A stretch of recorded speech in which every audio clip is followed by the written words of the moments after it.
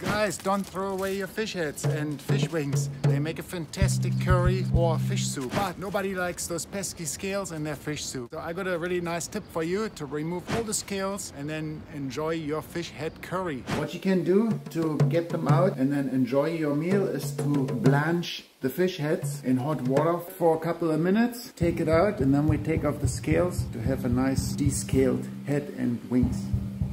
I removed all the scales and we ended up with this, and this is now perfectly suited for fish stock or fish head curry.